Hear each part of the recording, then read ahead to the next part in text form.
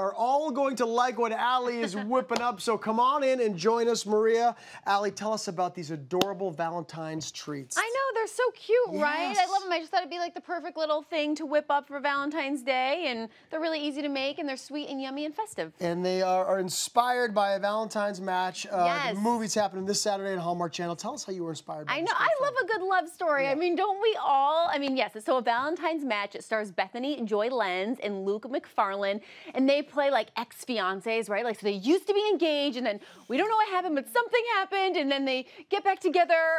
They're reuniting in their hometown, and I have a feeling some sparks are going to fly. Well, right? I hope so, because otherwise it could be real prickly, you know, ex-fiancés. Exactly, you know what I mean? exactly. But I figured while you're watching the movie, you can make these with your guests, with your friends who come over for your viewing party, or you can make them before and serve them, right? Okay, fantastic ideas. I know that there's some people already enjoying them. That is Debbie, Marie. I've already eaten my I mean, the three of you have never been so digging in. quiet.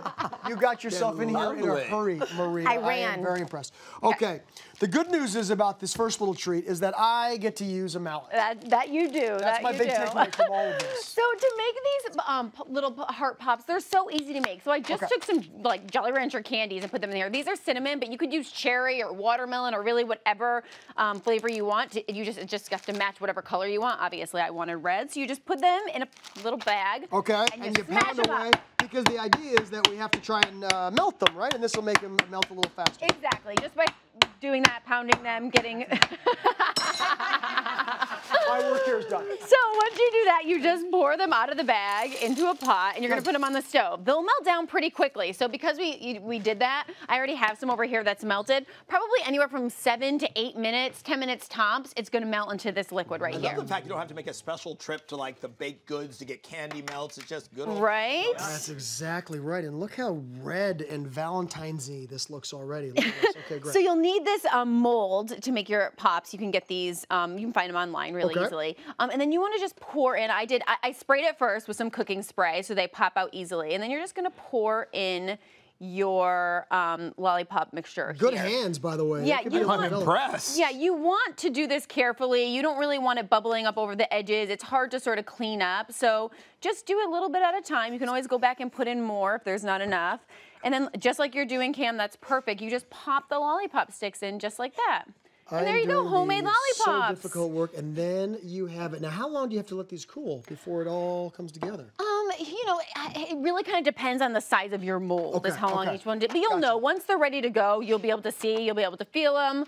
They're ready to pop out. So cute. So, yeah, you can just pop them out just like that. Good. I didn't want to, like, you know. No, they should just come out because, yeah, there we go. Perfectly. Look how cute they are. Adorable, but they're not quite done yet because you're going to make them extra, well, I don't know, extra kind of fancy. Yes, extra sparkly. I feel like, Maria, you'll appreciate this. There's glitter involved. Okay, so then, so all I did is, this is some edible glitter. I just thought by taking this and just dusting it on top, it just made them sort of extra special, right? You don't have to put any adhesive or anything? Like. No, the lollipop here, I'll let you do some more, Cameron. The lollipop's super already sticky. sticky. So it just sticks right to it. It just sticks right on top. I And this feel is as really though I need to fun. try Oh, I like what one you of did, those. just kind of dusting it over. It actually looks nicer like that. Wow, Cameron, look at you. I decided to make. ball. Yeah, exactly right. Look at this. Oh, And cheers. how great are those? You can wrap them in cellophane, put a little bow around them, and give them as gifts. Oh, those are cute. Valentine's for your kids Those in are cute. school. You guys don't have any. Can we have a few? Oh my gosh, yes, I have one. Oh, I didn't realize you didn't have one in your drink. Okay, yeah, let me do one. Let me do a couple more so you guys can all get one. Yeah, I want the glitter. Oh, they look There so you cute. go. Ladies first. I'm preparing for round 2. Thank you. Okay, so yes, so here what we have our chilled mugs. I thought a little drink, you know, would be fun for this. So I got some strawberry ice cream. I'm kind of sticking with like the pinks, you know, that I like for Valentine's Day. And you're just gonna put in a few scoops of ice cream into your chilled mug. We calling these the Cupid floats? The Cupid floats, that's what it is. Okay. You know, you might have a date over. You might really win them over if you make one of these. Spark some love while watching, you know, the movie. I mean, listen, if you were at home and you made your own little lollipops and your own Cupid floats, I mean, I'm impressed. Look This what is I going to just be did. great. I'm going to do I just slipped it right in there so then you could put it in your little float. Oh. Super cute. So it's a 2-in-1. Love it. Super.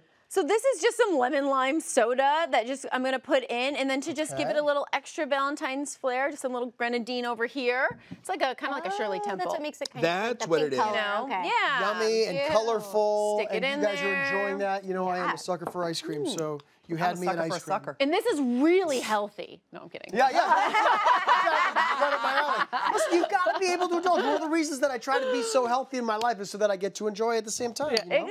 Well, not at the same time. Absolutely. You've got to have these little indulgences in life because it just makes life that much sweeter, doesn't it, Cameron? Okay, we need a All straw. right. Oh, yeah. Straw, little And we hard need straws, cheers. throw them in. Cheers. Cheers. Get in there. It's like a Shirley Temple meets a root beer float. This is so really much is. fun. You guys head on over to hallmarkchannel.com for the full recipe to make these delicious treats while you enjoy Valentine's match this Saturday night on Hallmark Channel. And